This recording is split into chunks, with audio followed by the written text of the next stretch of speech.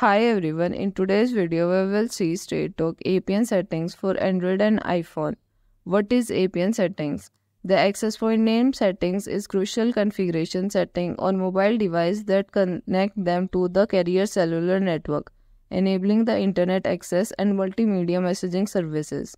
It acts as a gateway between the cellular network and internet, ensure data is sent and received correctly. The APN settings contain information such as address of the gateway that device need to use to connect to internet, the type of device network and the username and password for network authentication. Having incorrect APN settings can lead to connectivity issues.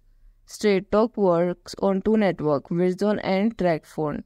You can use both Verizon and Tracfone APN settings for your mobile. Straight Talk APN settings for Android. Some additional details on the Straight Talk Verizon APN settings. The APN name should be Straight Talk.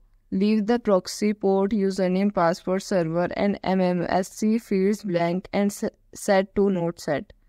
The MCC should be 311 and the MNC should be 480. The APN type should be default. The APN protocol and roaming protocol should be set to IPv4 and IPv6. Straight Talk APN settings for Android.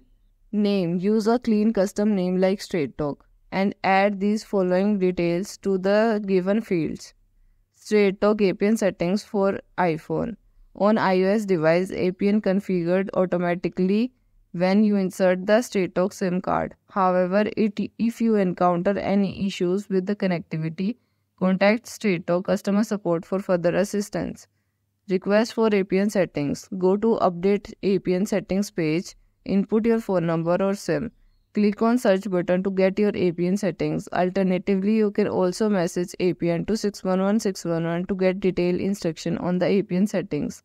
How to update APN settings manually. For iOS device, go to Settings, then Cellular Data. Enable the LTE. For Android, go to Settings, then Internet and Connection and select Mobile Network. Click on the access point name and tap on the three dots menu at the right corner and select Add. Add the above details. Thank you for watching. Like this video and subscribe to our channel.